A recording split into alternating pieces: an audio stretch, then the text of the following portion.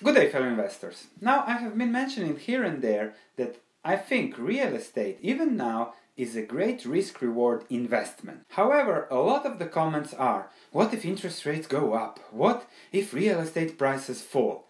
And that's the key reason behind this video. There is a huge difference between investing in real estate and speculating in real estate. When investing, you look at what is your investment and what is your return on investment, coming from the cash flows from the real estate and so on. When you speculate, you look at current real estate prices and then hope that it will go up 5, 10, 20% in the next few years. Then what are you going to do? Sell or be afraid that it will fall? So it's a terrible way to look at real estate. And I think the speculation part, the behavioral part, really deters investors from looking at real estate now. Because real estate prices have surged in the past and it's immediately a bubble, don't invest. However, if you look at it from an investing perspective, you will see what are the benefits of diversifying your wealth, your portfolio with real estate. I'll first show a financial example of what does investing in real estate mean, and then I'll go through 5 tips on how to find good real estate investments that I have applied to my investment and it works very well for now. Alright, finances. As we are value investors, we always look to find an investment that has a lot of value with a margin of safety so that we can't lose much but the upside remains unlimited. So that's the essence of a value investor. Now, if you take cash and if you invest in real estate, the return on that cash is small. However, I found extreme value in mortgages because of their extremely low historical interest rates. Interest rates haven't been so low in the past 500 years.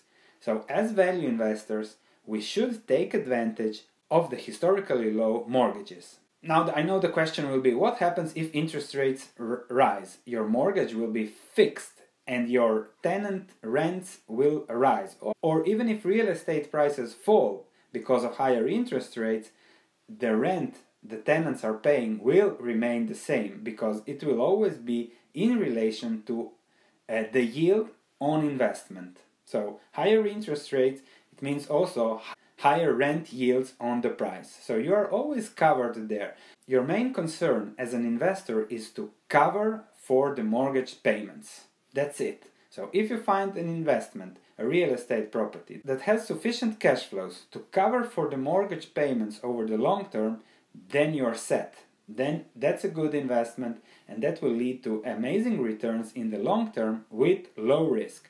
No matter what happens in the short time with real estate prices, no matter what happens with interest rates, no matter what happens with inflation. So you try to protect yourself first, as always.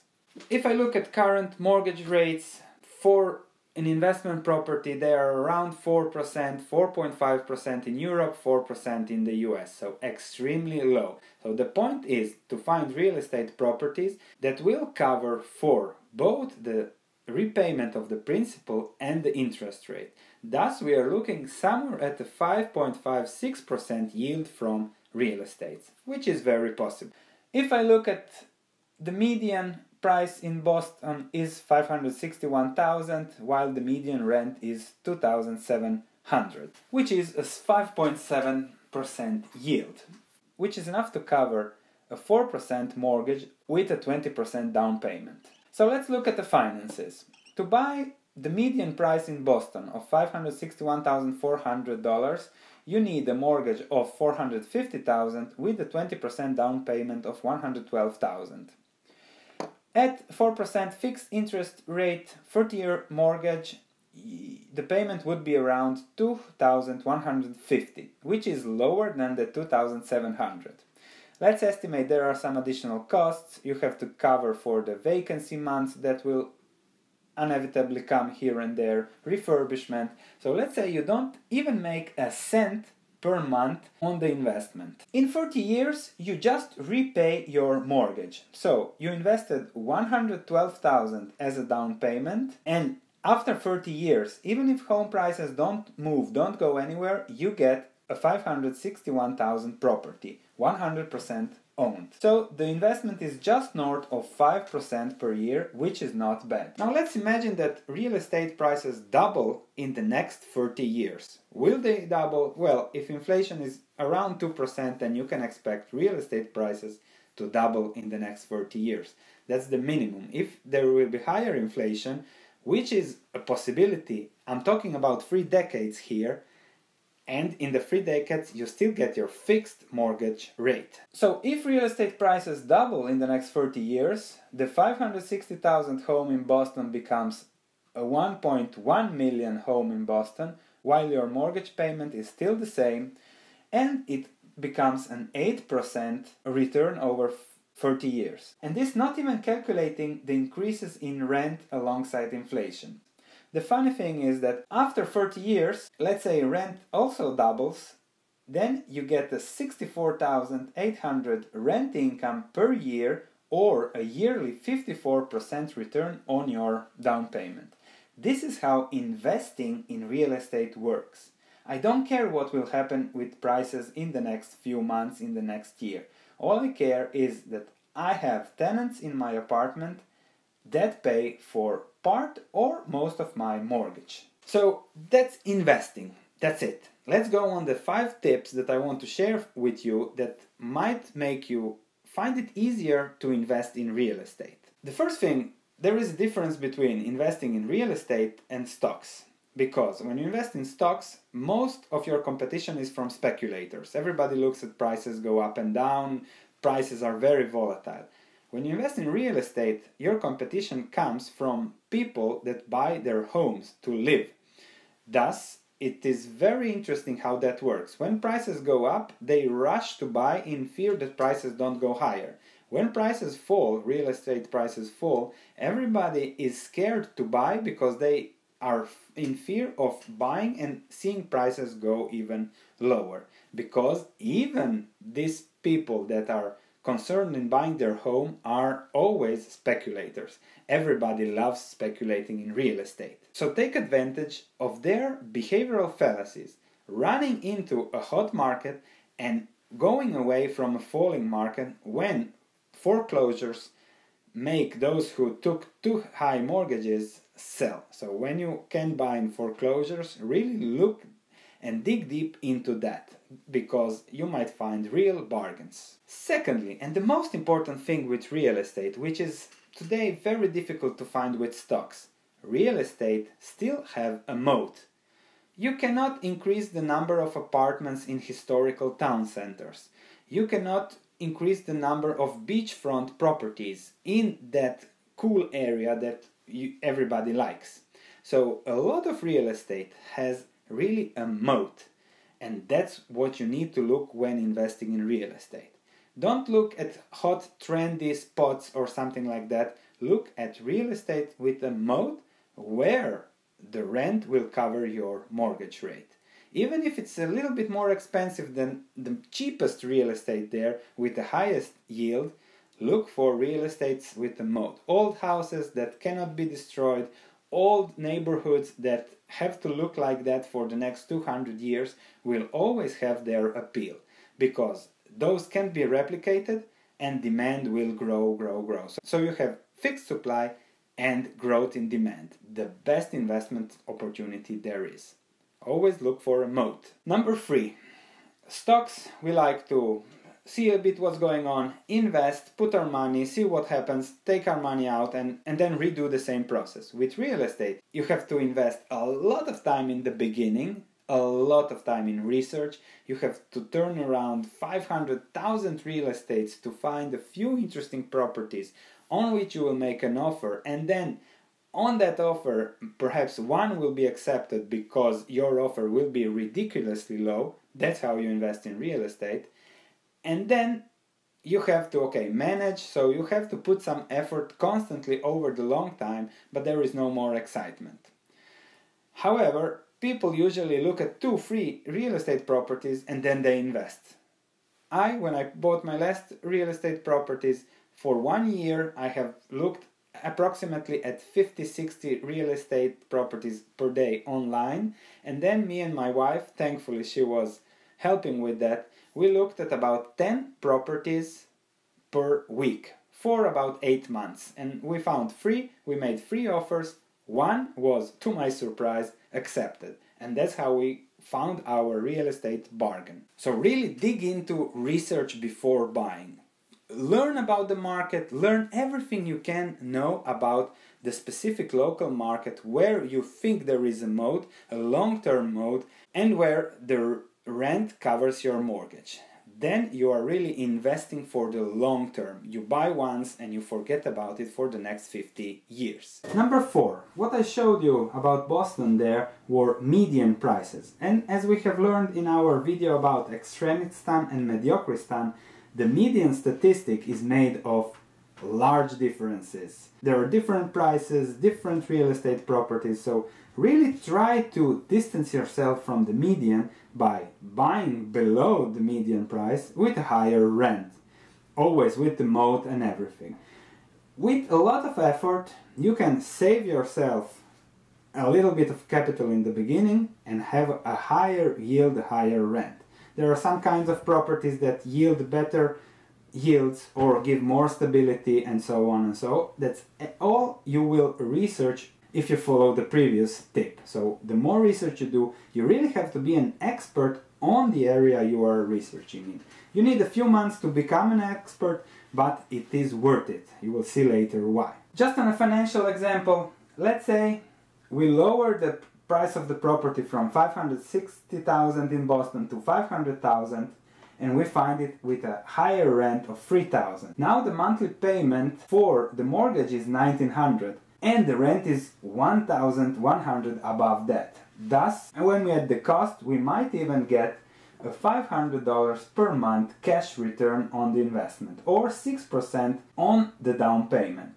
Add the 6% on the already above mentioned inflationary 8%, which is really to be expected that house prices double in the next 30 years, and you find yourself with a 14% annual return. That will probably only increase with higher rents. So 14% return from real estate with, let's say, low risk. I find it one of the best opportunities the current market offers. However, you really have to put a lot of effort into investing in such a thing. It takes, as I said, research, maintenance, landlording, tenants, and everything involved with that. However, it really pays. With a small down payment, you can provide yourself passive income for the rest of your life. So really think about it. Number 5, to conclude, don't speculate with real estate. You hear a lot of stories of people that speculated with real estate. Some do good, some do bad. But when you invest in real estate, that's a completely different story. Don't take credit card debt to pay for the down payment. That's crazy and that's speculating. Always keep a margin of safety so that no matter what happens, you can always pay the mortgage, even if the vacancy is a little bit longer than the average expected in the area.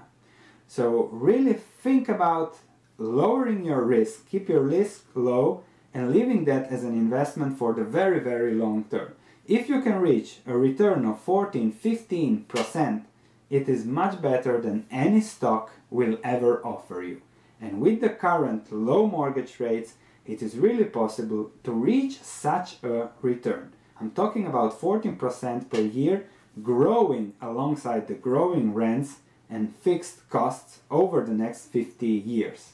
So imagine what would a part of your portfolio, de-risked because it's in real estate, returning 15% per year do to your financial well-being, in comparison to what you're doing now or what you have been doing in the last 2, 3, 5, 10 years with stocks, depending on how much you are investing. That's my message for today. Really think about diversification. That doesn't have to happen now, as you're probably following this channel and you will make a lot of money on stocks in the next year, 2, 3 years. You can also diversify when you have enough for a down payment. However, I would really advise to diversifying from stocks when you make a lot of money on stocks into something stable that will bring you yield, a cash flow and passive income, because you never know what can happen to stocks. And even if stocks double in the next 3 years, you can lose 80% like that in a market crisis. And I'm really looking forward to the comments about speculating and investing. How do you feel about investing in real estate if stock prices fall, let's say in the next 2-3 years? And do you think that fear of real estate prices falling, hinders you in making investment diversified, rational decisions for your portfolio? Thank you. I'll see you in the next video. What's good, YouTube? All knowing, all loving, all feeling, all seeing, all powerful. Just damn all everything. The sexy as hell host. And we're bringing you guys Life Game Financial. I got my notebook here with all the stuff that I've done in terms of real estate because I want you guys to be successful. Everybody can be an entrepreneur. Everybody technically is an entrepreneur. If you have money invested in the stock market, you're an entrepreneur and you don't even know it. One of the big ways people have gotten rich in this country, that I've even read where the #1 way people have gotten rich is through real estate. Y'all know I love real estate. I own commercial real estate. I'm getting ready to sell a property that's going to make me and my wife a whole lot of money because we bought, we held, we flipped, we got a tenant in it, and now we're selling the building with the contract, which increased the value, and we're going to be doing well. And you guys can do the same thing. So I'm going to give you guys some of my best tips for real estate investing that'll help you avoid the crazy mistakes that I made. #1, in real estate, it's about relationships. Yes, you do need money and all that other stuff, and we'll get to that in a second. But one thing you want to do is create good relationships with the local people in your area. And when I say relationships, I mean you want to find a good realtor who can help you find the right property or give you a property that pops up before everybody else gets a chance to see it. You want to have a good CPA that does real estate because they can teach you some of the advantages of having real estate and how that helps you leverage your taxes. You also going to want to try to find a good property manager. That's just like your general manager or any other business. A good property manager makes life so much more easier. They've seen deals done over and over and over again. They can help you evaluate deals, and they also help you build relationships with the people you need in your community. So build relationships. So let's just say right now you might not have money, your credit might not be good. Don't let that scare you. Start building relationships because at some point in time, even with bad credit and no money, you still might be able to get into it, and we'll discuss that in a second. But #1, get out there, start seeing who are the movers and shakers in real estate and see if you can get on their radar. That's one of the things I did, and it made a world of difference for me. #2 on my list, I want you guys to understand there used to be a business adage that location, location, location. That is a big thing in real estate. One thing that we did with one of our properties, we bought it when the community was kind of going down. But we knew within 5 years the city would start fixing up this particular community. We had seen city plans of where development was going to go at. So we bought the property very cheap, knowing that there was going to be putting Dollar Generals, shopping centers, and all this stuff close to where our property was at. So that would be another tip that I would tell you guys. When you go looking for property, pick a place where you think or where you know the city is going to be putting business development. Go to some of those city meetings to see where development is going to go at. Go to your Chamber of Commerce. They can tell you where you can find where new businesses are planning to come, where they might be in the next year or so, and that can help you narrow your search down for where you want to get a property. Now, you could always buy in a depressed community, but your goal has got to be a little bit different. It's got to be specific. But those are good tips to do when you're trying to find a property. My next tip is, let's say that you're just totally afraid of getting into the game. Well, you now have these different apps such as Fundrise that allow you to, it's kind of like crowdfunding for real estate if you don't have a lot of money.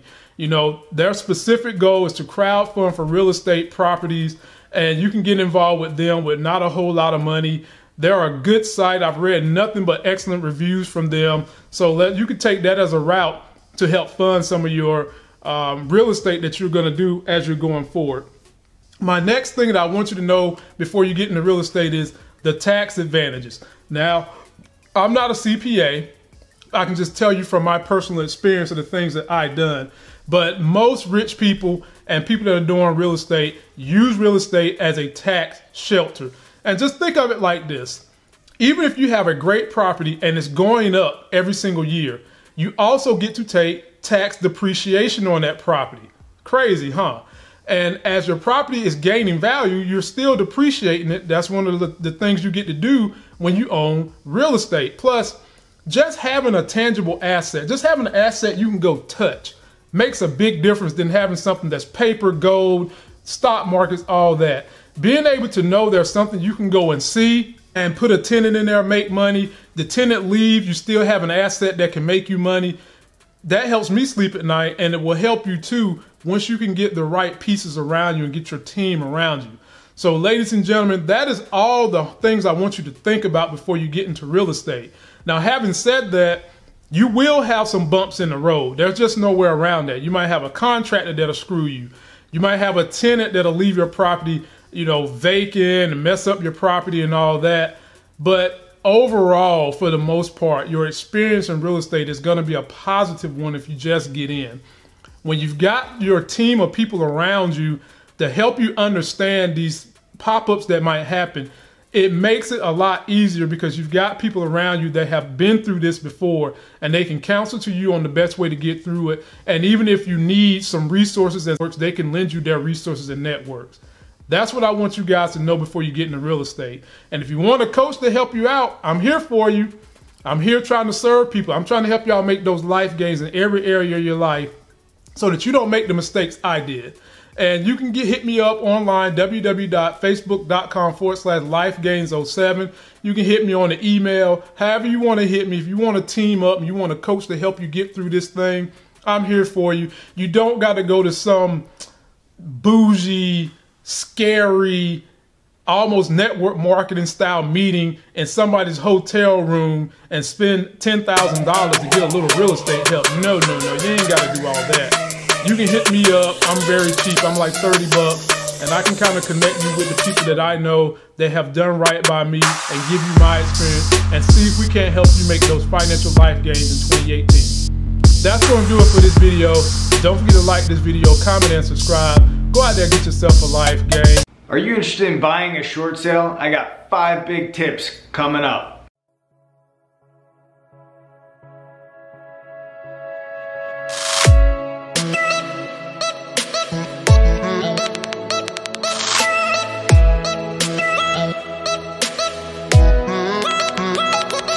What's up, guys? This is Steve at Steve Invest, helping real estate agents, real estate investors, real estate brokers grow their businesses with a path toward financial freedom. If you're not familiar with what a short sale is, it's basically the sale of a property which the net proceeds of the sale fall short of what is actually owed on the property. Now, it's up to the bank and to their discretion if they're going to allow a short sale. Now, let's jump into the 5 big tips that you're going to want to know if you're going to be buying a short sale property. Number 1, and probably one of the biggest, is there is no guarantee. There is no guarantee that you're going to be entitled to buying that short sale property, even with a fully executed contract between you and the seller. Unlike a traditional sale, the seller's lender does not have to allow and approve the short sale to happen. And in some cases, that property could end up in foreclosure depending on how far along the bank is with the foreclosure proceedings. Or in other cases, the seller might have temporary financial issues and might be able to get that mortgage whole and essentially cancel the short sale altogether. And in most cases, the seller does have an out if that were the case. Number 2 is you're going to want to know the status of the short sale. This is where, if you are working with your real estate agent, your real estate professional, they should be familiar with the short sale process, hopefully that they are, and they're going to want to know the status of the short sale. So that's contacting the listing agent, and hopefully the listing agent has some experience in dealing with short sales. So you're going to want to contact that listing agent and find out exactly where they're at with the short sale process. Find out if they have completed a short sale package for the bank and all that intel and information is ready to be submitted to the bank with an offer. Also find out where they're at with foreclosure proceedings. Has there been a lis pendens filed? And And ultimately, is there a final order for foreclosure? And if there is, has the seller retained an attorney to basically delay that in order for the short sale to proceed? Number 3 is time frame. You got to understand, short sales are not like a traditional sale. It could take 4 to 6 months. Sometimes it could happen sooner. Sometimes it can happen much later. I've had certain short sale listings go as long as a year, even 16, 18 months. So if you're a real estate agent working with a buyer, you're going to want to make sure that that buyer is prepared to wait for the long term. Also, if you're a buyer, you're going to really want to find out about opportunity costs. Yes, in most cases, you can get the short sale slightly discounted, sometimes 8 to 10%. You do want to make the buyer aware that there is going to be a 4 to 6 month period, and there could be certain missed opportunities out there with other properties that come on market. Now, if this short sale is a property that is kind of rare and there's not a whole lot of properties that come to market in a certain neighborhood or whatever the case is, then yes, this might be the ideal scenario. Number 4 is escrow. So most listing agents as well as sellers of the short sale want to ensure that the buyer is serious, and in most cases you're going to have to submit an escrow deposit along with the contract. My suggestion to you as a buyer is try to get away with as little money down as possible to secure that property for escrow, and then in the contract put maybe a second deposit after the short sale has been approved and you have it in writing that you guys are proceeding toward a successful closing, and then you go ahead and submit that second deposit. And number 5, price. Just because you and the seller have agreed on a contract terms and a price doesn't mean that that short sale lender is actually going to agree to that price. They're going to go ahead and order what's called a BPO, broker's price opinion, to get an idea of value. Sometimes they even order an appraisal. And if your offer is usually within 8 to 10% of that valuation, many times the short sale negotiator is going to approve that contract, approve that sale, but you're not guaranteed that. You might have a short sale negotiator that is instructed by the lender to strictly only look at offers that are based on that valuation from the BPO or appraisal. So again, you might come in with a contract of $400,000 and that BPO might come in at $450,000. And that short sale negotiator just flat out says, no, they're not going to take that $400,000 offer. So you may wait 4, 6, 8 months to finally get a response from the lender and get the valuation, only to find out that you're not going to proceed forward with the purchase of it because it doesn't make sense at a certain price that the bank came back with. And as a listing agent for many short sale properties, I can tell you there are some short sale negotiators out there that will stay firm on whatever that value comes out, and only to realize that they've lost 1 or 2 buyers, and then as the listing agent for the short sale, we have to go back to that short sale negotiator and just explain, look, nobody's buying this property. That is just one opinion of value that you got, but we're going to keep losing buyers if we're going to stick at this specific price that you guys came up with. So if you are a real estate agent, you're interested in listing and selling short sale properties, I'm going to put a link down below for another video that I have on exactly how to go about it, exactly what to do, how to find people who are upside down or who have defaulted on their mortgages, and how you can help hundreds and hundreds of people avoid foreclosures. So check out that link below and we'll see you on the next video. I appreciate it.